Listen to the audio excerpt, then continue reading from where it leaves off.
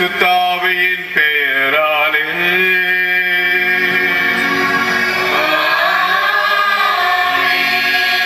நம் ஆண்டவராகிய இயேசு கிறிஸ்துவின் அருளும் கடவுளின் அன்பும் பரிசுத்த ஆவியின் நட்புறவும் உங்கள் அனைவரோடும் இருப்பதாக.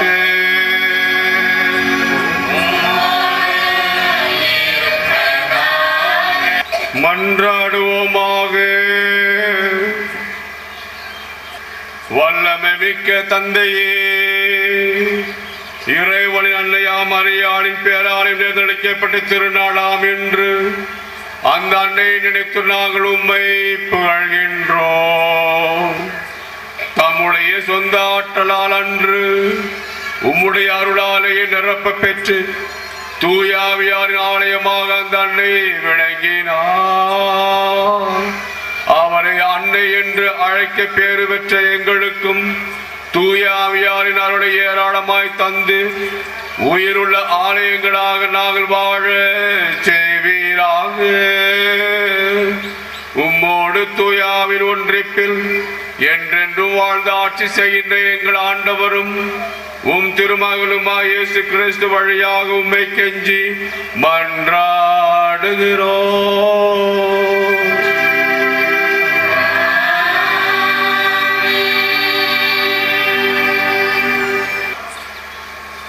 தொடக்க நூலிலிருந்து வாசகம்.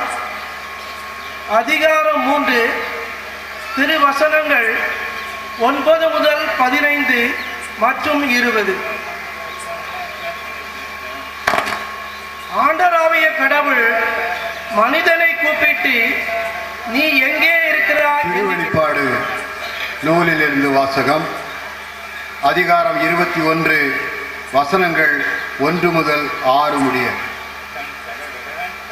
பின்பு நான் புதிய வானகமும் புதிய வையகமும் கண்டேன். முதலில் இருந்த வானகமும் வையகமும் மறைந்து போயின, கடலும் இல்லாமல் போயிற்று. அப்போது புதிய எருசலேம் ஆகிய பரிசுத்த நகரம் கடவுளிடமிருந்து வெண்ணினின்று இறங்கி வர கண்டேன். மணமகனுக்கென அலங்கரிக்கப்பட்ட மணமகளைப் போல் அது மலர்ந்தது. பின் அரியணையிலிருந்து ஒரு பெரும் குரலை கேட்டேன். அக்குரல், இதோ கடவுளின் இல்லம் மனிதரிடையே உள்ளது, அவர்களோடு அவர் குடிகொள்வார், அவர்கள் அவருக்கு மக்களாயிருப்பர், கடவுள் தாமே அவர்களோடு இருப்பார், அவளை கண்ணீர் அனைத்தையும் துடைத்து விடுவார். இனி சாவில்லை, புலம்பல் இல்லை, அழுகை இல்லை, நோய் இல்லை, முன்னிருந்தவை மறைந்து போயின என்றார். அரியணை மீது வீற்றிருந்தவர், இதோ நான் அனைத்தையும் புதியனவாக்குகிறேன் என்றார். மேலும் இவ்வார்த்தைகள் நம்பத்தகுந்தவை, உண்மையானவை என்று எழுது என்றார். இது ஆண்டவர் வழங்கும் அருள்வாக்கு.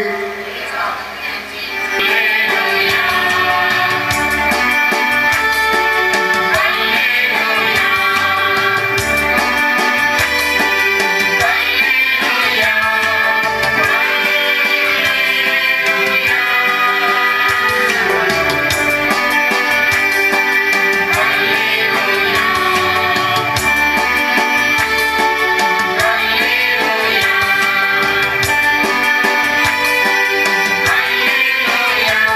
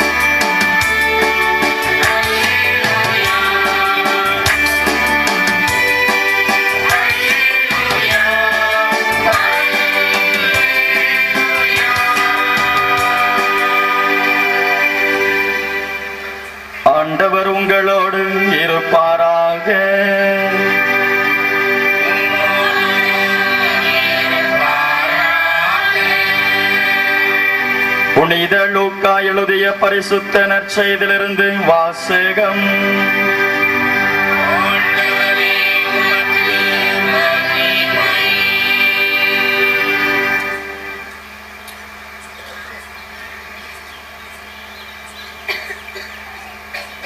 லூக்கா நற்செய்தி அதிகாரம் 11 இறைவசனங்கள் 27 மற்றும் 28. அக்காலத்தில் இயேசு பேசிக் கொண்டிருந்த போது கூட்டத்திலிருந்து பெண் ஒருவர், உம்மை கருத்தாங்கி பாலூட்டி வளர்த்த உம் தாய் பேறு பெற்றவர் என்று குரல் எழுப்பி கூறினார். அவரோ இறை வார்த்தையை கேட்டு அதை கடைபிடிப்போர் இன்னும் அதிகம் பேறு பெற்றோர் என்றார்.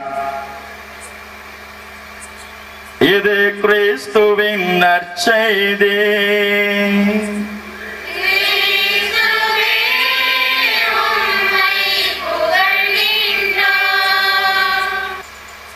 நம்முடைய அன்னை மரியாளின் பிள்ளைகளாக நாம் அனைவரும் பங்கிலிருந்தும் பல ஊர்களிலிருந்தும் ஏன் வெளிநாடுகளிலிருந்தும் கூட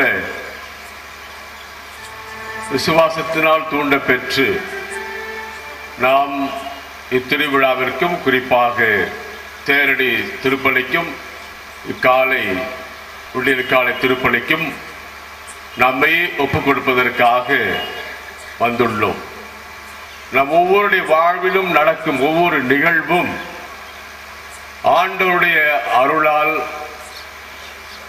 அனுமதி பெற்றுத்தான் நடக்கிறது என்பதை விசுவாச பார்வையில் நாம் உணர்கின்ற பொழுது அதன் வழியாக நமக்கு தேவைப்படுகின்ற பொழுது அவர் குறித்த காலத்தில் அருளும் நன்மையும் பெருகும் என்பதனை நாம் உணர்ந்திருக்கின்ற காரணத்தினால்தான் துன்பங்களுக்காக கூட நாம் நன்றி செலுத்த கடமைப்பட்டுள்ளோம். அம்மாவுடைய திருவிழா, தாயுடைய திருவிழா வாழ்த்துக்களை தெரிவித்துக் கொள்மிக்க நான் மகிழ்ச்சி அடைகின்றேன். கிறிஸ்துவுக்குள் பிரியமானவர்களே, நம் அன்னை நாம் எல்லோரும் அறிவது போல கன்னியும் தாயும் ஆனவள்.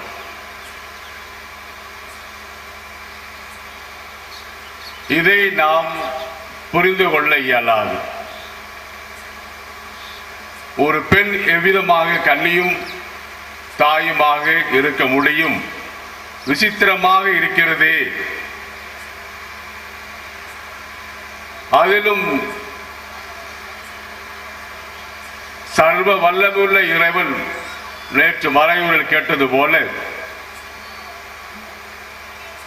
எந்த வகையிலும் சக்தியற்ற நிலையில் பிறரை சார்ந்திருக்கும் முறையில் ஒரு குழந்தையாக எவ்விதமாக பிறக்க முடியும்? இது சாத்தியமாகுமா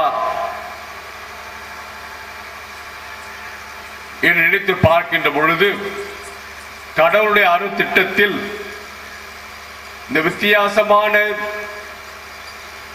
நிகழ்வுதான் அனைத்து மக்களையும், கிறிஸ்தவர்கள் கிறிஸ்தவர் அல்லாதவர்கள் யாவரையுமே ஈர்க்கக்கூடிய ஒரு நிகழ்வாக, திரு நிகழ்வாக அமைந்திருப்பதை நாம் பார்க்க முடிகின்றது. முதலாவதாக அன்புக்குரியவர்களே, நாம் மன்னருடைய வாழ்க்கையிலே நாம் பார்க்கக்கூடிய இந்த புதிய நிகழ்வு ஒன்று நடத்துவதற்கு இறைவன் சித்தம் கொண்டிருக்கின்றார். அதற்கு அன்னை மரியாள் முற்றிலுமாக திறந்த மனம் கொண்டு அதனை வரவேற்கக்கூடிய உளப்பாங்கு. தனக்கு என்று அந்த இளம் பெண், 13-14 வயது உடைய இளம் பெண் திட்டம் வைத்திருந்திருக்க வேண்டும். அதை நாம் லூக்கா நற்செய்தியில் வாசிக்கின்றோம். திருமணம் நடைபெறுவதற்காக நிச்சயதார்த்தம் நடைபெறுகிறது. தன் கணவன் சூசையோடு ஒரு ஆண்டுக்கு பிறகு தனியாக குடித்தனம் சென்று விடலாம், அமைதியாக வாழலாம், இறைவார்த்தையை சிந்தித்து செயல்படலாம் என்று அன்னை மரியா